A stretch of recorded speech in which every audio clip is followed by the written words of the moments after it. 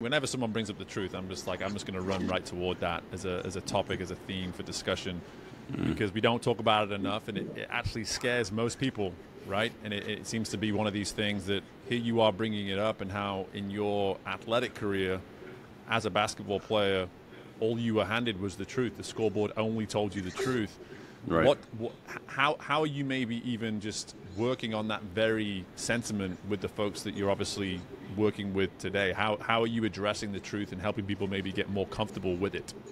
Well, it's a funny thing because of the world that we live in today, where people seem to take a lot of liberties with the truth. When a person like myself comes along and people can tell by my delivery, even when I'm talking about an evergreen topic, or if I talk about something that's happening in the world, or even just tell a story from my own background.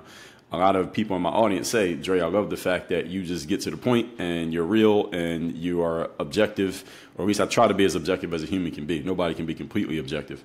But even when people disagree with me, I even get people in my audience say, well, Dre, I disagree with your conclusion, but I respect the way that you built your argument. I respect how you laid that out and why you came to the conclusion that you came to, even if I don't feel the same way that you feel. So one of the most interesting things that I found, Steve, with the people who I work with these days is when I ask them, what is it about my approach and what I'm doing that is drawing you in? They never talk about the deliverables, like the things that you mentioned in my bio. They talk about what I just said, that you keep it real, you're honest. I know that I can have a real conversation with you, and I can tell you what's really going on, and you're going to give me some real feedback on what's happening. And that's what people really appreciate the most.